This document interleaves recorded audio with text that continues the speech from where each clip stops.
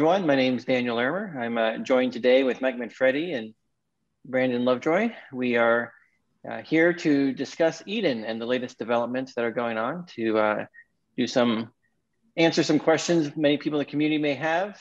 This is a free-flowing conversation. The ideas in here are not necessarily fully developed, but we are conducting this in place of AMAs so that we can get a little bit more structured communication, where we can go deep into certain issues, things that the Clarion development team is dealing with, recent events in the community, and things like that. So I would like to thank Mike and Brandon for joining me today. A quick overview of some of the topics that we're going to discuss. I'm sure we're going to have more coming up, but we're going to celebrate crossing 100 members for the Eden community. We're going to talk about representation over time and how that balances out the governance process. The other thing we want to talk about today is the registration process. How can we provide integrity to the registration process given recent events where certain standards were not followed and the checks that were in place were insufficient? And another topic that has come up is, well, what about the non-English speaking world? How can they get involved? I'm sure we will dive into many other topics as the conversation unfolds, but that's sort of the introduction for this call today. So I'm going to hand it off to Mike to get started with his question. Yeah, why don't we start with the most immediate issue? Do you want to give us an overview of what happened with the induction process, the issue that represents, right, the breach of integrity that is, and then some of the ideas we discussed about resolving that? Yes.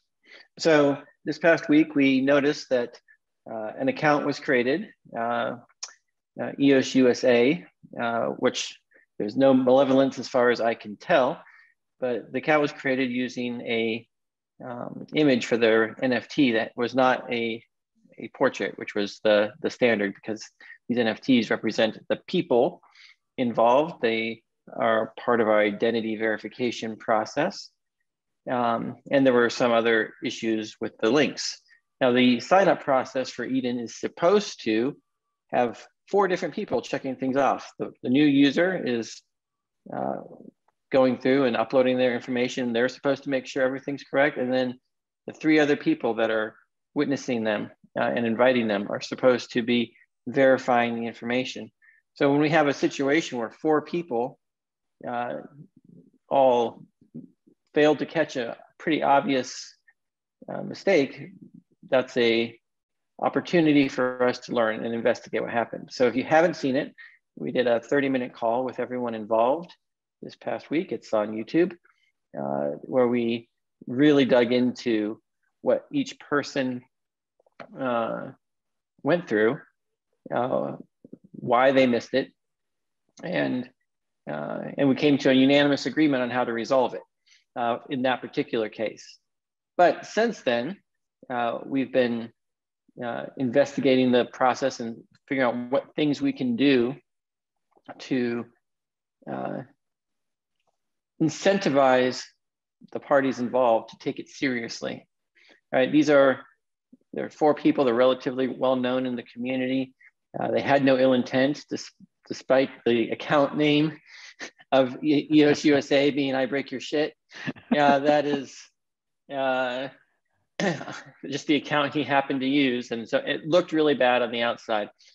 As Eden grows from 100 people to 1,000 or 10,000 people, all of a sudden, it's not going to be so easy to give everyone the benefit of the doubt, because the community just starts to get too big. And yet you still need to maintain integrity, because verifying account profile information is just the lowest level of integrity, of accountability, of verifying subjective information, of being an oracle for the truth. And it's upon everyone's interest, for the community, that we can get these simple verifiable facts reliably entered into the blockchain to serve as the raw inputs into the broader consensus mechanism so that people can trust it. And let me put in one thing there. Could you say, just to make it very explicit, because I think this is more important and deceptively seems small.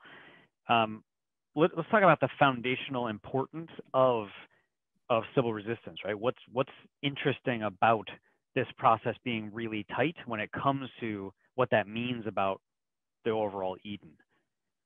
Yeah, well, Eden is supposed to be a process where people reach consensus on bylaws, on how we're going to act as a group to accomplish something in the world. In this case, the EdenOnEOS is trying to accomplish the adoption of EOS as a currency, the advancement of EOS.io, and those things. And so we're trying to reach consensus on this process. And part of that is we have to be able to reach consensus on very elementary things, like, hey, this is a real person, because we're expecting that real person to participate in the governance process.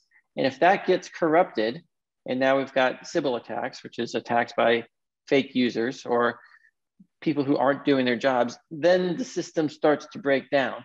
The system loses integrity. And if people can't trust trivially verifiable facts to be accurate, how can they trust the Eden community with managing tens of millions of dollars on behalf of the EOS network? So this is a matter of proving the system works and we can hold the members accountable. Stated another way, every single community in the cryptocurrency sphere is created largely by whoever wants to buy in.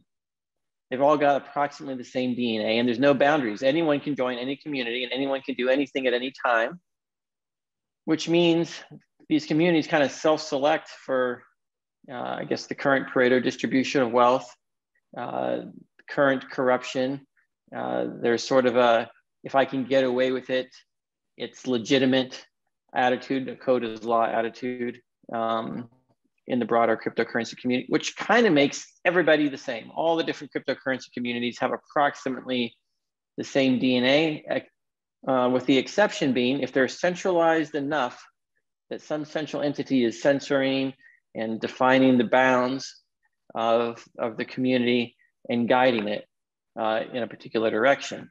Now, the EOS community is incredibly decentralized, right?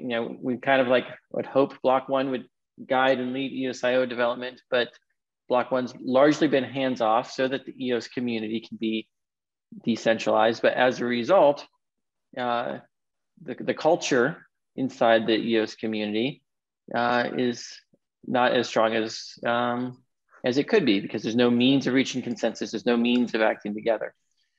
We've just been joined by Brandon Fancher. He's a member of the Clarion team responsible for a lot of the UI work we see on the Eden governance. Welcome, Brandon. Hey guys. Yeah, thanks for having me. So getting the process to work at the most fundamental level of, hey, we've got 1,000 unique verifiable individuals with accurate profiles and everyone is adhering to the most basic subjective bylaws that they're posting. Their profile is a photo that is representative of them, like you would recognize them. Being able to show that we can act in unity in that and that all members are conforming to that and that we are not tolerating anyone to remain a part of the community who's intentionally in violation of that is critical to demonstrating that an Eden community is committed to the consensus process and is committed to follow that consensus because we recognize that we are stronger when we act together in a coordinated fashion and that by doing so that all the individual members benefit more than if they were doing whatever they're going to do in an uncoordinated fashion. So it's really, really important that we get this right. Now, Eden's been growing incredibly quickly. We've been getting the software out there and we've kind of been growing with kind of a a root of trust and trusting everyone to do the right thing. And so far, there's only been honest mistakes as far as I'm aware. But all communities need a good immune system, because eventually somebody is going to do something intentionally malicious. Somebody is going to decide, you know what, I don't care what the community consensus is, I just want to cause trouble, and I refuse to leave voluntarily, and so forth. And so it's that immune system, the ability of the community to reach consensus on, has somebody violated the rules? What are the consequences of them violating the rules? And how do we ask them to leave? And if they won't leave, how do we kick them out in a way that doesn't devolve into there's some internal power structure and they kind of decide everything, and it gets captured by incumbents, right? The purpose of Eden is to prevent incumbent advantage and to make sure that to the broadest extent possible, the direction the community goes represents or is representative of the majority opinion, the collective opinion, and the real collective opinion versus, let's say, a manufactured opinion or a false opinion. Right? We see this with elections where they do polls and the polls say one thing, they're bias sampling and things like that. We've got rational ignorance, we got political party formation, we got all these different things that cause traditional democracies to decay into what I call democracy in name only, dinos. And then they end up captured, into some kind of oligarchy. And then once it's captured, then all the members have their energy and power and wealth sapped for the benefit of the few. And this no longer makes sense to be part of that group. Unfortunately, in real life, it's not so easy to secede, but in crypto, what that looks like is people abandoning the community, right? And we've seen what happens with lots of people abandoning the EOS community because there's no funding, so we can't reach consensus, because we're looking to centralized organizations to provide leadership and the like. And so that's what we're up to with Eden, is reaching that consensus. And we have to build the defense mechanisms, the immune system, if you will, for when bad actors eventually come in and they need to be asked to leave. And so for the first year, go ahead. Before we go into that, I want to get one thing. You shared a thought with us that I found really valuable, and it's more for the tech. It fits more this community than the general community. But the idea of, we brought the idea of each representative being an oracle for the truth, right? You said that earlier, even in this call. And I wonder if you could say something about the integrity that we're used to on blockchain and bringing that kind of integrity and what it means to have an oracle in that setting, how we're like kind of replicating that level of integrity. Yeah, so every user is an oracle, and blockchains are algorithms that are deterministically enforcing contracts and property rights and transferring titles to assets, tokens, NFTs, whatnot, based upon inputs provided by the user. In this case, some of the inputs are statements that are supposed to be truth. Are you a unique person? Did you do this? Is this person in the video? Right? So, under the title transfer theory of contract, which is what I call smart contracts, which is the idea that all contracts and all property is conditionally transferred from one person to the other based upon some evaluation of a fact. Is it true or false, or some input? And the goal of a dispute resolution system is to provide those facts. And then the smart contract evaluates the rest. And as much as possible, we want to get away from systems where the courts it's subjectively trying to apply damages, subjectively trying to interpret the intent. We want the courts to basically say, be an oracle, this is the truth. And so every single individual in the community is acting as an oracle when they're providing things. These were the people who were in my meeting. These were the votes that were cast. These are all oracle information that we're putting in there. And as Eden progresses, the more and more of the information is derived from other information, right? So, you start off with, this is the outcome of the election, and oracles are reporting that. And then you say, oh, these were the votes, and we're calculating the outcome based on the votes, and so forth. And as the smart contract, the title transfer theory of contract, evolves with Eden, then more and more of the consensus will be determined. But it all starts, the root of all consensus is people reporting facts as oracles into the system. And the very first thing we're trying to reach consensus on is, who are the members and what do they look like? And how do we contact them? What are their social profiles? That's what we're trying to reach consensus on right now.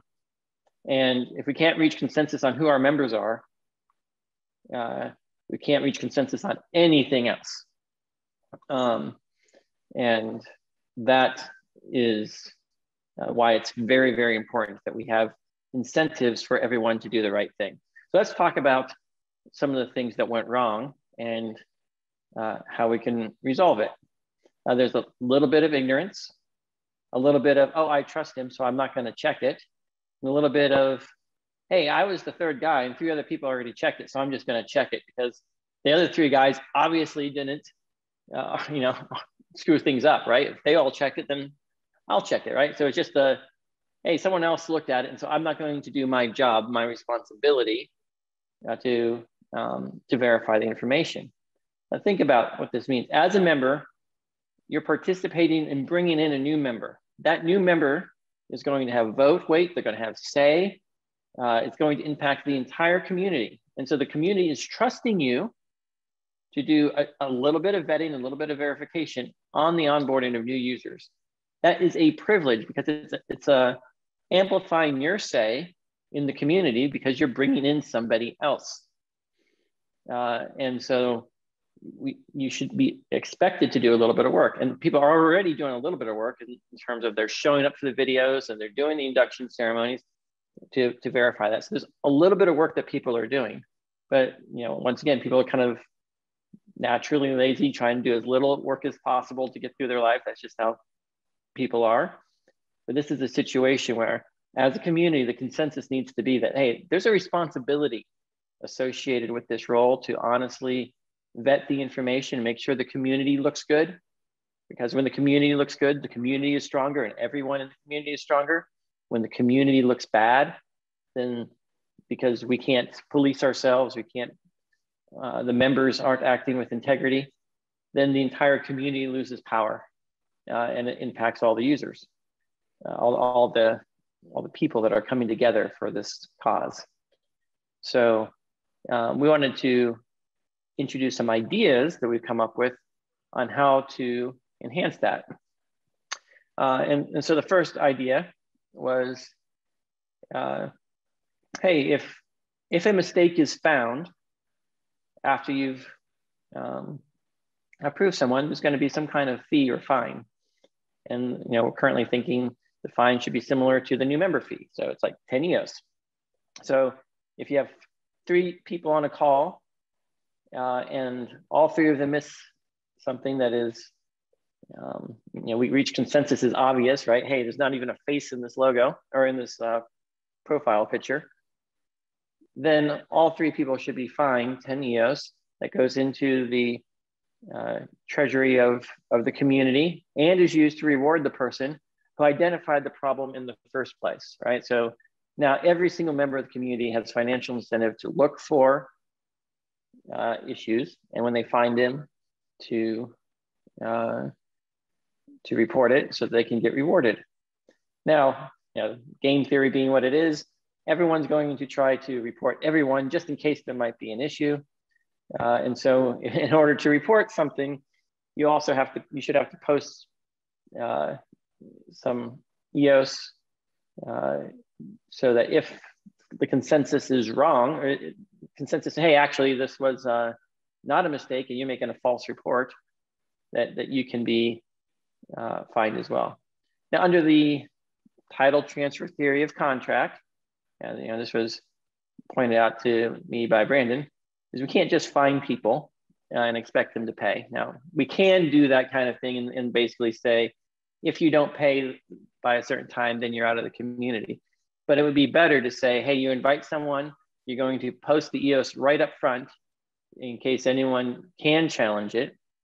And then if no one challenges in 30 days, you get your EOS back. But that way there's always a 30-day window in time during which there's funds available to pay the bounty to the person who identifies the problem. So now we've created a system where when you're witnessing someone and you're participating in video, you're going to lock up 10 EOS for a month on the integrity of what you're saying. And the act of having to lock up some money for 30 days should hopefully incentivize people to say, hey, I'm going to make sure all this is right, because if any of this is right, I'm losing this money.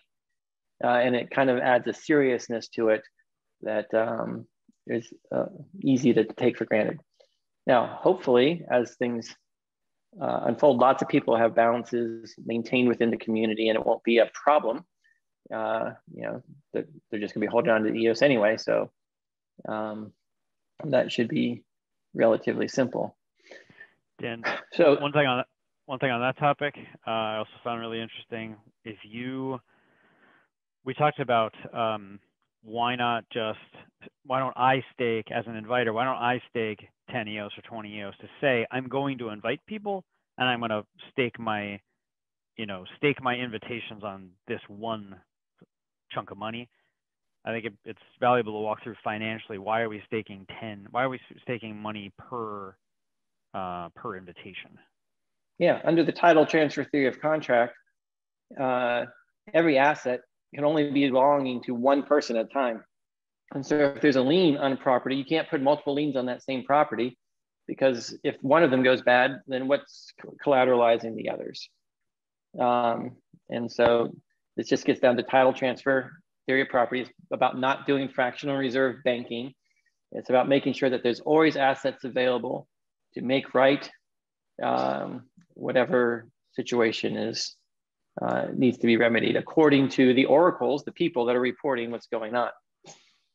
I would like to add go a little bit further and discuss, well, let's say that, you know, I discover that there's somebody who's got a mistake in their profile. They're not adhering to the community standards, and I report it.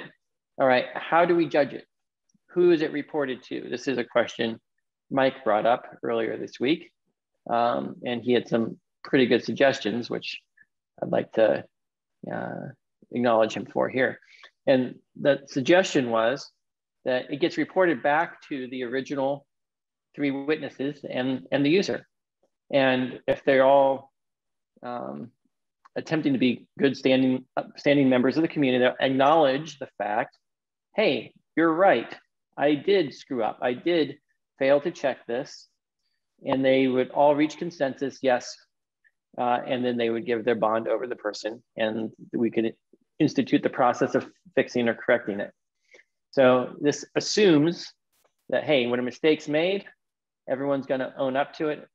The bounty is still paid, the fines are still done, and everyone has reputation that, hey, a mistake was pointed out to me and I corrected it. That builds reputation, and the fine was paid, no harm, no foul. The only time we have a dispute is when the 3 original witnesses disagree with the person who claims that there is a mistake.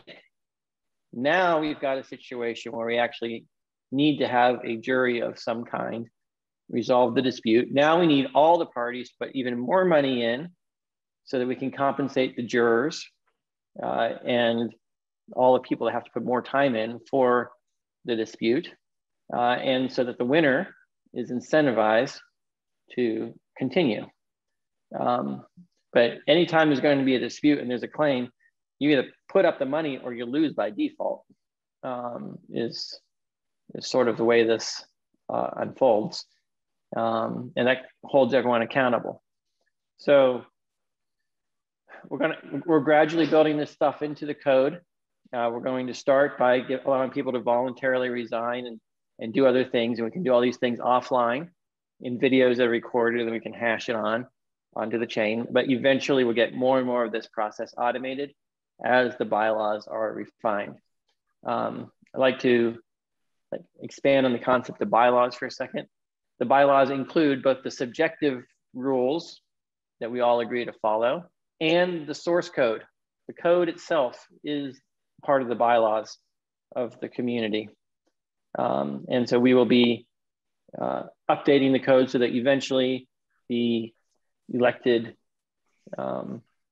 representatives can change smart contract, and it's no longer going to be governed by the Clarion team.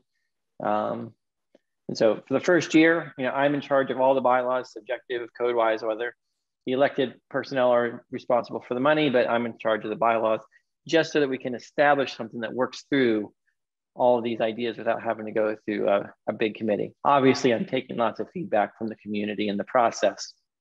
But the idea is I'm going to guide this until we can get a working base model, and then the community can evolve it in whatever direction they want. And I will no longer have any say over the bylaws, except as an advisor to the community or if I'm elected. So that is the registration process, the importance of oracles, some of the designs that we're looking at and processes that we're looking at to add integrity to that. And we'll be doing that for other areas in the community when integrity is called for as well. Dan, another topic I hadn't thought to ask you, but it seems like another tie-in, really valuable tie-in with the book. With the incentive structure we're talking about with induction meeting integrity, it seems the wealth versus power, you can leverage wealth to invite more people, for instance, but the integrity of those invitations is being enforced by, at least potentially being enforced by people for whom the incentive of reporting is valuable, meaning people for whom that reward is more valuable. That seems really valuable, that the leaves of the tree, as it were, have power to maintain the integrity of the system. Yeah, that's really good observation, Mike. Thank you.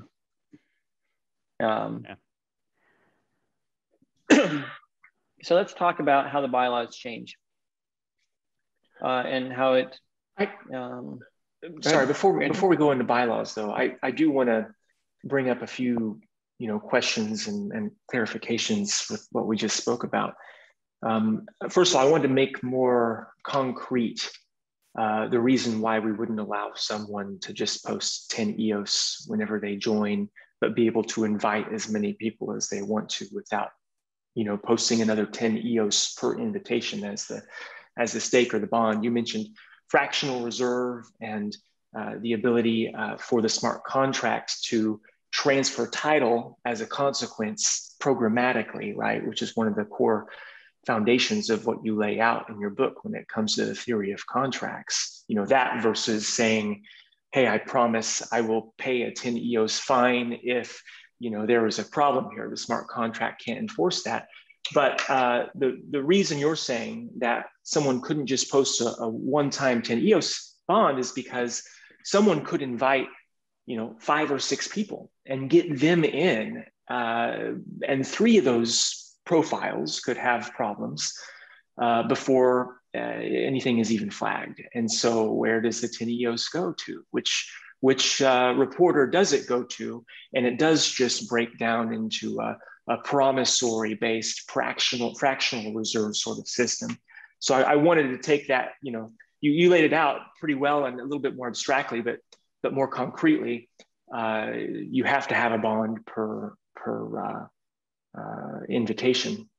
And this is a 30-day bond. You have to you get it back within 30 days. Anyone who's reporting things has to report it within 30 days.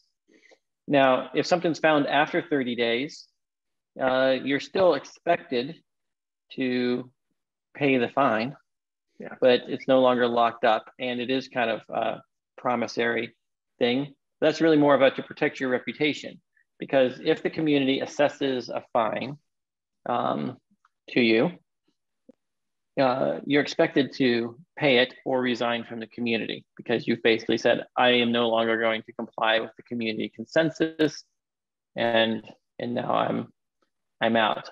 The reason we have people do it up front is because, well, people get busy, and we don't want to have people get kicked out just because they weren't paying attention, they didn't pay something, and we don't want to have bill collectors trying to chase everyone around. Yeah. And we wanted to create an incentive to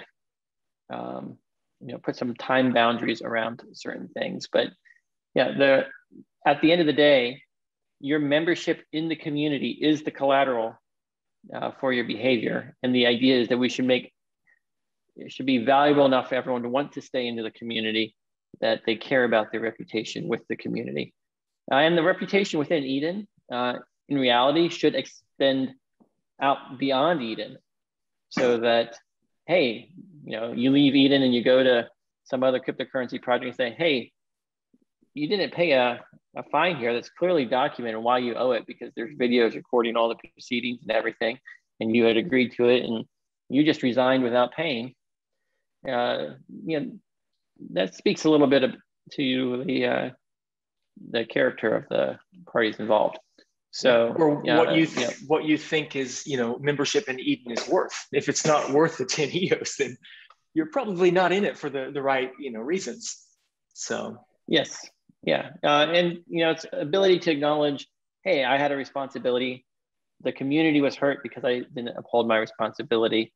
I knew what the consequence would be for failing to do it, and I'm following through. So a big principle that we're trying to go for is make sure that the consequences of certain actions are laid out in advance. They're defined. You know what you can lose because you posted the bond ahead of time, and it's not one of those things where you're joining a community and they're going to say, and now you owe us $1 million because we don't like you.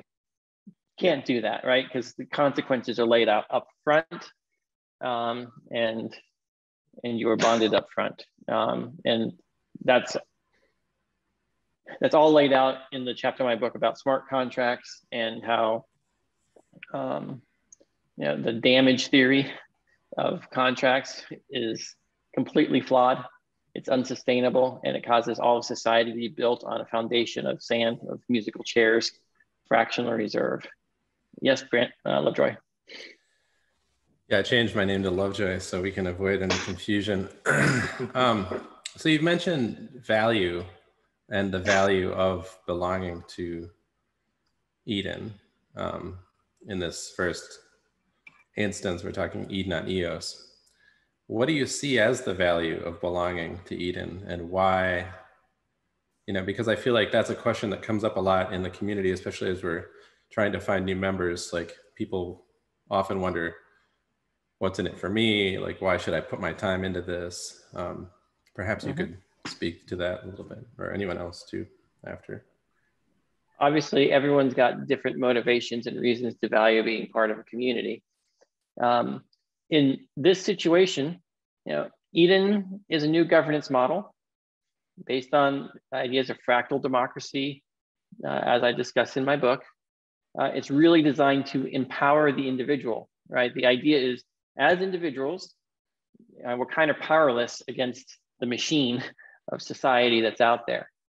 But if you can get two people together, well, they're more powerful than one, and they're more powerful than two people that are not cooperating. Two people cooperating are more powerful.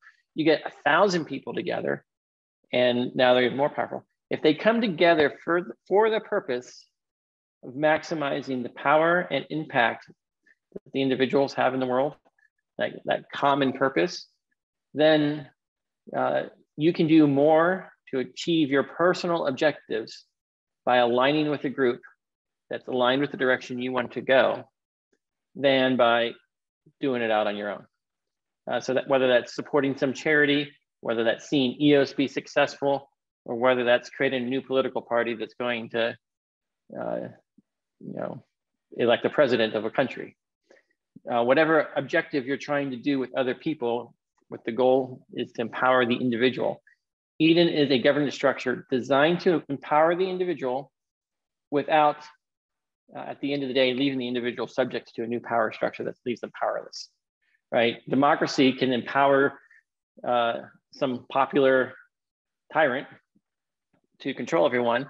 But once you get the popular individual into power, how much power does the individual have left to change the edicts of the tyrant that they put in there? In this case, the tyrant might be doing things, they might be benevolent, but people immediately lose power because they don't have the ability to reach new consensus. And so how can you reach consensus without giving up your power? And that's what Eden's all about. It's about discovering the leaders instead of the media telling us who the leaders are through wisdom of the crowds and algorithm design. And so why should you be involved? A, you get to experiment with this new process. You get to prove to the rest of humanity it works. B, the EOS community is likely to fund the Eden community with a lot of money, which means you're amplifying your own money. You put $1 into Eden, EOS matches it with $20 or $10, and now collectively, you have a say over how $20 is spent for every $1 you put in. I don't know what the exact matching ratio is going to be, but you're going to get a multiple return on your economic power. Now it has to be aligned with the consensus of the group, but if you're aligned with the consensus of the group to change the world, to bring smart contracts and title transfer theory of property to see EOS adopted as a currency, we're all aligned on that. That's why you want to be part of Eden, because it's more likely that we will be successful if you join us than if you continue doing whatever you're doing independently outside of the Eden community. Dan, I wonder if you could talk about something I've grappled with, and I think it's a really cool topic. We don't know the amount of matching, so let's just put matching aside for a moment. It's starting to dawn on me the more I think about this, the leverage that you get just with your dues, with your member dues. Just the fact that so many people come together and put a small amount in so that they can achieve something bigger, kind of a domino or an ant kind of theory. Could you talk about that kind of amplification? Because I think that gets lost when we see the sparkle glitteriness of lots of inflation money. Yes, so let's talk about Eden communities that exist without subsidies from the EOS network. Why would you want to join a community? Why would you want to pay dues? And how much dues should you be willing to pay into a community? Well, imagine that you wanted a new calendar app, and it's going to have some features and so forth, and it doesn't exist anywhere. And there's 100 other people that also want this calendar app. And let's, for the sake of simplicity, assume everyone's a programmer, right? But it's going to take an entire year to build this app. Does each person contribute one day to the cause? Or do they pool their resources to pick one of them to write the app, and then they all get to use it, right? It's that pooling of resources that allows us to do something that you couldn't do alone. It's if you have one brick, you can't do anything other than a doorstop with it, right? It's not very valuable. But if you have thousands of bricks, you can build a house or a wall or something productive. So if you can get people to pool their bricks into a big enough pile that you can do something bigger, the value of the thing created, the wall, is greater than the sum of the value of 1,000 doorstops, right? And so the question is, well, if we pool our resources, then who gets to decide, do we build a wall or a house? And where does the wall go, and who gets to live in the house? Those are all questions that need to be addressed by reaching consensus in order to motivate people to contribute the brick in the first place, right? Because they're giving up a doorstop. And that's why you want to come together, because you are creating value from nothing. It's not a zero-sum game. You're creating value by coming together. And if you can come together, create value, and then figure out how to share the value created, every single person involved in the process goes from having a doorstop to having a fraction of a wall or a clubhouse or a whatever shared community resource. You say, yeah, I'd rather have a clubhouse where we can have parties and we can do things. And I'd rather have that than this brick for my doorstop. And so it's a net increase in value for everyone who's participating. And that is how we advance as a society. That's how we increase our wealth and our well-being. And that's why it makes economic sense to participate. Now, it requires having a broader view of value than just dollars and cents. There's value to being in community. There's value to the environment. There's value to all kinds of subjective, fuzzy things that you can't measure monetarily. And we live in a society that tries to measure everything monetarily as if that's the only measuring stick that matters. But it's not the only measuring stick that matters. And if we have a community of people that know that, and we attempt to factor in these things, that's great. I mean, giving to charity and helping out your fellow man is something that provides value to the giver as well as the receiver, or people wouldn't be given, right, in the first place. Pooling resources to give to a charity is doing some good in the world, and it's benefiting all the people who are giving because they get to see the world be better, even though their bank account might not be bigger as a result of the gift. And I believe that there's enough people out there that see the value in all these subjective things. They see the value in beauty. They see the value in cleanliness. They see the value in friendship and trust and all these things. And if we can create and build those things together, then that's very, very powerful. Where I ultimately see this going is a mutual aid society where we can reach consensus on how to help those who are in need. It's kind of like insurance, right? Oh, your house burned down. Okay, the community's got your back because you've been paying your dues on a regular basis. And we have the ability to reach consensus that you didn't burn down your own house, or you didn't, leave gas and sparks and going, right? You were not negligent and so forth. Those are the things that we can reach consensus on as a community. And that's subjective. And that actually provides a social safety net for everyone. That's where this evolves. Now, obviously Eden with, a little over 100 members today is not going to be able to achieve that goal in the short term. But we're proving the concept that will eventually allow local churches to adopt the Eden process, local co-ops to use this for farming situations, HOAs to use this to govern disputes in the neighborhood.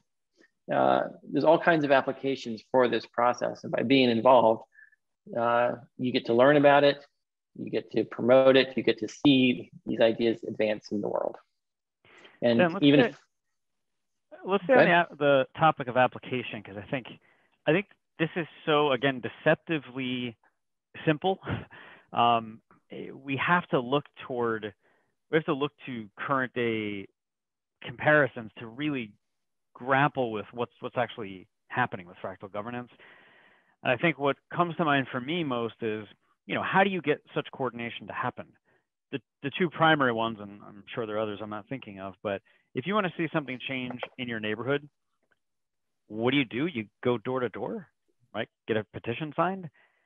And it's incredibly inefficient comparatively. I've got to make a petition, and then I've got to walk door to door or form a team to walk door to door. And if something about that petition most people don't like it's just something off, that maybe there's a consensus that could be formed if I got to discuss it that's slightly different that everybody would sign, I get one shot to walk door to door in terms of my time, their willingness to open their door and talk to me. It's a very, very inefficient process. And I think the other one that comes to mind is form a nonprofit. I want to do this charitable thing. Well, I want to form a nonprofit. What if I don't know how to run a company? That sounds like a lot of effort. Like it's a very high barrier to entry. And I think you could make really valuable comparisons between the coordination opportunity of fractal governance and those two things that would be really, really helpful. Yeah, excellent examples. right? The idea is if you form a charity and it starts off with one thing, eventually charities get corrupt, right? And so people don't want to give to charities because insiders are taking high salaries and very little is going to the actual charity, right? And that's just the nature of the challenge of reaching consensus, and in a way that doesn't create a power structure that is eventually corrupted, right? You have the good old boys that work in your HOA, right? And so you get the same people in power all the time, and then they use that power to pass whatever ordinances and control everyone in the neighborhood. That might not be the best way to go, but just effecting change. Hey, I want to make a proposal, get something done. It's just not as effective to get things done if you need to coordinate a whole bunch of people and there's not a process in place to do it. And so, the thing is, what Eden's competing with is centralized organizations that have a strong leader and a vision, and everyone's kind of following that leader, and they're highly skilled because they're in there to make money. So even if it's a church, what's the difference between a dying church that can barely pay to, keep the building open, and a church that's growing and has great production value and all these other things? It's the pastor and the leadership team that are super skilled. And how do you identify those people in a random group? Well, the thing that makes these businesses or even churches or charities successful or not is the fact that people have the ability to succeed and they can go somewhere else. But where Eden really shines is where people don't have the ability to succeed because, hey, I'm stuck with your family members. I'm stuck with my neighborhood. There's things that are just more difficult to succeed from than others, where consensus is needed. It's not easy to just bootstrap a new cryptocurrency or smart contract platform. It might make sense to try to reach consensus and make sure no one can take over the one and start using it for private gain, right? There's a cost of switching. And so if you're going to build your business on a particular platform, you're going to live in a particular neighborhood. You're going to invest your time and energy getting to know people at a particular church. You might want some assurances that, hey, if the leadership changes or gets corrupt, that you don't have to go somewhere else because you've got a lot of sunk cost and infrastructure. And so maybe join an organization that's governed in a way that, hey, if I know that everyone in this organization is generally aligned with me, then it's going to go in a good direction because we'll be able to do that. And we're not going to be subject to some leader that we are unable to reach consensus to change. And so that's where this is a very powerful process and can be used in all kinds of organizations where I guess there's a network effect of the members. So social networks, right? Who's going to censor content? How are we going to moderate content?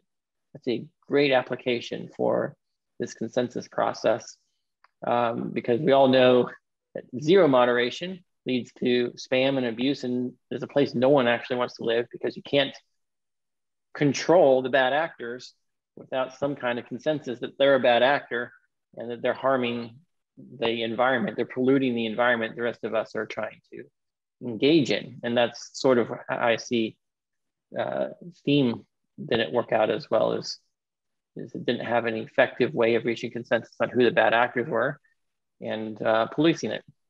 And all the other systems out there all rely on some leader, some moderator, and people might opt in and follow certain moderation groups and so forth, but that's just the old dictator leader structure, and it's accruing value to that leader, and everyone is following because the cost of switching from one person to another is so high, and there's so much value that they've created by curating a certain set of content that next thing you know, you got a new censor who's kind of controlling your worldview instead of being able to rely on the community as a whole to make sure that your worldview is not being captured by individual interests. There's a lot of applications to this process. And I would like to see Eden evolve into a social network where there's sharing and posting and rewarding for producing content and in quality moderation. So while right now it's, we're proving the concept, you're blazing the trail for a new governance structure, you're potentially going to have much more say over how funds and EOS are allocated. Eventually, you're going to be some of the founding members of a new social network that facilitates consensus on quality content and rewarding quality contributors. And that benefits both the readers and the producers. And it's going to be really, really powerful. So that's what I'm excited about and why this has value and why you want to participate. You want to get in early, get to know people, get involved, and build your reputation. Dan, we're coming up on an hour. I don't know how you're doing for time, but that was a great message to end on. I could throw another topic at you if you like, but happy to leave it there. I think that's a really good call. I'd like to thank everyone who joined today and for your great questions and for the good discussion. Until next time, thank you, and see you guys around. Thanks, Dan. Thanks, Dan. Thanks, everybody. Yep, thanks. Thanks, Brandon.